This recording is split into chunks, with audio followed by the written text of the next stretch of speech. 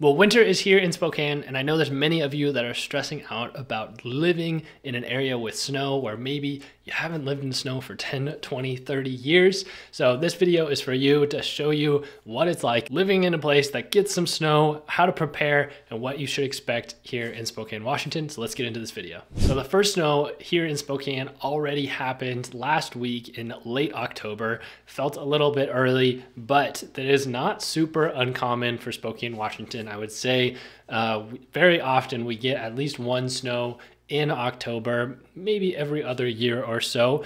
Back in 2020, we had the first snow of the year on October 23rd, actually a few days earlier than the day that we had it this year. And it was the snowiest day in October that they had it on record. There was 6 inches of snow in one day. So that's more unusual. What more often happens is what happened this year, where we have snow on one day, it's maybe an inch or two, and by the afternoon or the next day, it's melted away. And so this year, we've had some cold weather stick with us. We are already in the low to mid 20s overnight. And so furnaces are cranking away, and we're having to change our outfits very rapidly from t-shirts last week to bundled up in sweatshirts during the day this week. Now, because of that snow, we had a couple headlines come out recently that said Spokane is the snowiest city in the United States. And I just want to debunk that. That article was specifically stating that Spokane was the snowiest city in the United States on that very day, but not in the across the country on any scale or like a regular basis. We're not making the top 10 on a regular basis. There's many places in the Northeast that regularly get over 70 inches a year of snow. Spokane gets on average about 56 to 58 inches of snow. So I want to give you 10 tactical things that you can prepare for or practice in order to be more prepared for winter here in Spokane. And if you're making the move to Spokane, a lot of people will hold off until after the winter, but they think that that would be kind of in their mind post-Christmas, but we got snow all the way into April this year. And so just factor that into your move, that you're potentially looking at moving in May to avoid any type of snow. And so what I tell people is that if you're moving, especially from across the country, one, it's likely that you're using a moving company. I highly recommend you use pods because they are a lot more flexible, and I just have had way better experience with them than using a national semi-truck mover. Somehow they just tend to lose your stuff for 10 days at a time. I have no idea where the trucks go. They go to the third dimension or something and then magically come back. But use pods. There's a storage facility here in Spokane. They could sit here for as long as you need. And so even if you want to go on vacation to the Bahamas for 3 months to stay warm and come here in May, all your stuff will be at the pods facility, and then you can they'll drop it off in your driveway. It can stay there for as long as you need. You can move in as slow as you need. But the other thing is that even if it's winter that you're moving into your house, that pod can get dropped off in your driveway, and then you could hire a local moving company to move your stuff into your house for you. So you're not actually moving in the winter. Like, you can just be inside your warm house and just be directing traffic on where you want your furniture to go. So I just always try to remind people that there's worse things in life than moving in the winter, specifically if you are going to just respect your own time, your own energy levels. Just hire some college kids or some movers to do the work for you so you can just stay inside your house and not having to go back and forth through the snow. But let's get into this list of 10 things to do. Number one is practice your driving. If you are somebody that is not used to driving in the snow, when it is snowing, get your car out into an empty parking lot and figure out what it's like to actually drift. Like, make sure you got some space around you, but go out there and turn your wheel pretty hard, spin your car around, figure out what that feels like, and figure out how to balance it back and fight against the drag that the ice creates and stuff. So this is just a really good thing to know, is like, how did your car react when it hits some ice, and are you able to counteract that turn in the opposite direction on a moment's notice, or are you gonna immediately feel like you turn into it? You got to be able to figure out, which way is my car moving, which way is it whipping, so I can turn in the opposite direction and try and straighten it out. The other pro tip with this is that when you're driving in the snow, slamming on your brakes is the worst thing you can do. So this is why you need to leave space in front of you. That's tip number 2. Always leave way more space than you think, because when you're braking and it's super icy, you need to just pump your brakes. Do not slam on them. You're just going to keep sliding and not actually do anything. So those 2 tips, it really just saying, don't be afraid to drive, but go spend some time and drive and practice in the snow and on the ice in a safe environment so that you actually know what that feels like. Third tip is get some driving gloves and get some like intense ones. They need to have either some grip on them, some leather gloves, and you should keep these in your house. You should bring them in and out of your house with you. Keep them by the back door, wherever, or in the garage somewhere, because they need to be warm. If you're leaving them in your car, and especially if you don't have a garage or parking on the street, they are going to be just as cold as your car is. So bring them inside, have them be warm, put them on. But then that way, like if you're not wearing gloves, those steering wheels are freaking cold, and it's just as painful as grabbing a cold steering wheel as a really hot one, and you're just going to want to like barely hold on to it, and that's obviously a bad thing to do when conditions are rough. So get really good grippy gloves so that you have good control of your car when you're out there. And along with that, you're going to have to get used to scraping your car, which I know is a foreign concept to some people out there, but we have little ice scrapers that you buy at the gas station.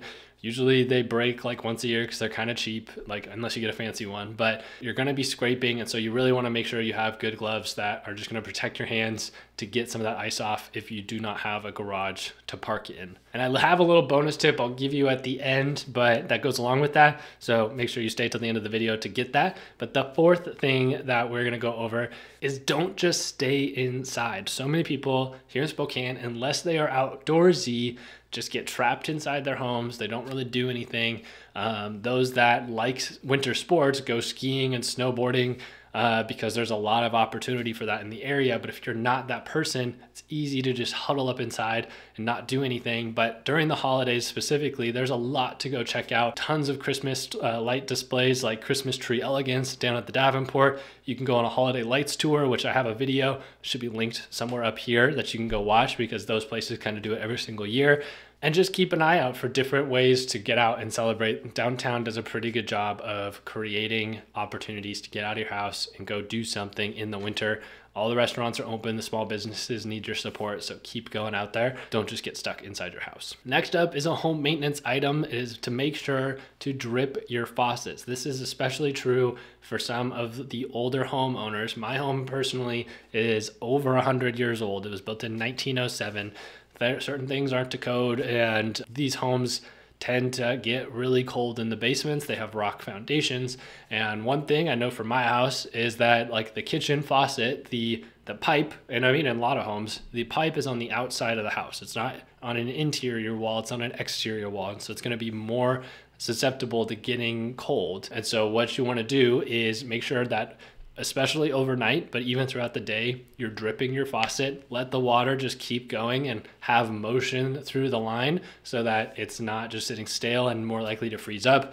Even turning on your hot water line so that things are providing some heat in there. But then also open up the cabinets underneath your sink so that the hot air from your furnace is going under there and keeping your pipes warm as well.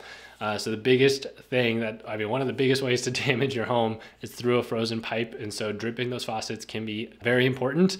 And then if you haven't already, or you haven't, thinking about for next year, make sure that sprinkler lines are getting blown out with air pressure thing. You can just hire a sprinkler company, landscape company to come out and do it for $50 or so. It's just really easy. And then you need to have a spigot cover, these little foam covers that go over your spigots to keep that warm as well, just as an extra layer of protection. All right, so I've lost count of my tips, but this next one is for my 9 to 5 workers, or my 7 to 4 workers even in late winter. If you are one of those people that goes in for regular office time, then it is likely that you are going to go dark to dark, meaning you're going to get to work when it's dark and you're going to go home when it's dark.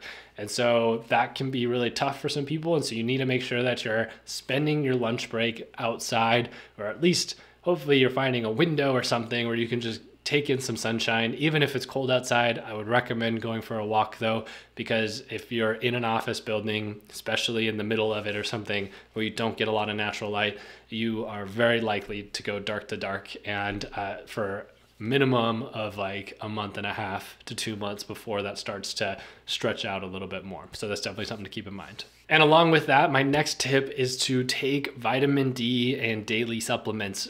Because we go dark to dark, it is very common for people to get seasonal depression due to lack of light. And so you need to supplement your vitamins, boost your energy levels with different supplements.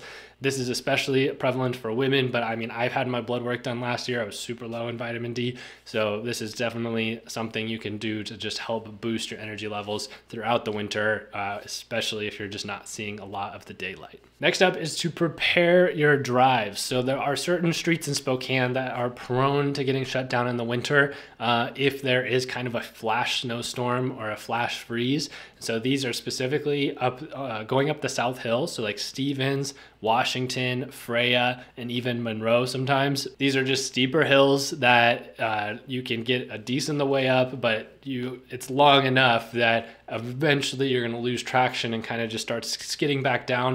And so as somebody that's born and raised on the South Hill, there's definitely times when I was in high school and have to finding an alternate route back home. Usually the most successful way is to go all the way down to Cedar, where the bottom, before like at the bottom of High Drive, and that's much more of a shallow slope going up the hill, and then you can kind of like weave your way back and forth between the neighborhoods depending on how high up you are. So Cedar's kind of like the back road, and then there's a couple other side streets you can take on the east side of the South Hill to get up there.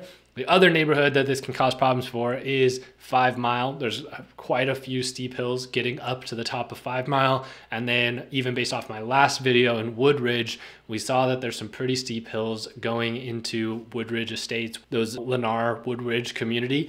And so those are just going to be places where it's possible that you're going to get icy pretty quickly, and are just in those instances where snow hits really hard. So you just got to be prepared for that. A lot of people ask me what car I drive or if it is necessary to have a 4-wheel drive here in Spokane. Personally, I drive a front-wheel drive Prius that I didn't even put snow tires on last year, which we'll get to snow tires in just a second.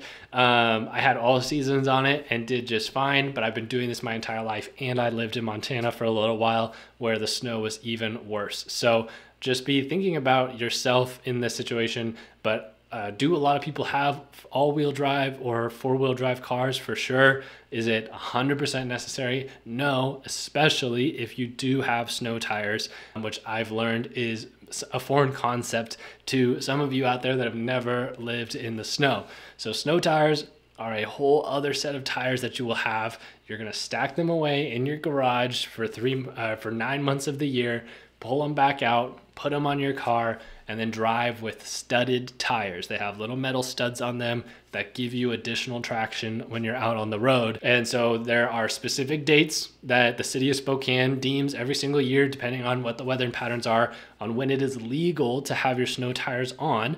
And so depending on what those dates are, you're going to schedule the time with Les Schwab or Tire-Rama, whoever you bought your tires from, and they will put your snow tires on for free. So these lines can get very long because nearly everybody in the city of Spokane has to do this. But I know the concept of having a whole other set of tires, and I don't mean just tires, but like the rims as well, because they're just gonna pop the whole thing off and then put the new one back on. They're not pulling the rubber off and putting it on the same rim. That's going to be they're actually going to charge you for that, and it's going to be way worse for the tire itself. So just make sure that you're having 2 sets of tires, 2 sets of rims, and you're alternating those depending on the snow conditions, because that's going to be the best for you in your safety in your driving. But in the event that you do get stuck, my last little thing here before the bonus is to just have some emergency supplies. Specifically, if you have a larger vehicle that's pretty long, it's more likely that you're gonna have a tail whip situation. And so you should weigh down the back of your car, especially if you have a truck.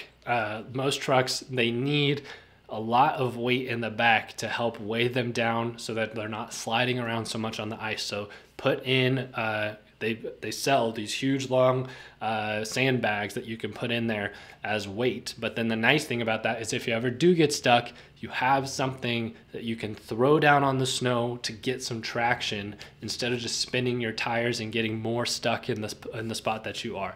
So having sandbags, emergency lights, blankets, food, things like that, especially if you're going to be driving somewhere like Seattle or going over Snoqualmie Pass. It is not uncommon to be stuck in a pass for 8 hours at a time. So just have some emergency supplies, especially on those longer trips, because you may not be in an accident, but somebody else was in an accident and you are stuck in the pass because of that. So just something to think about.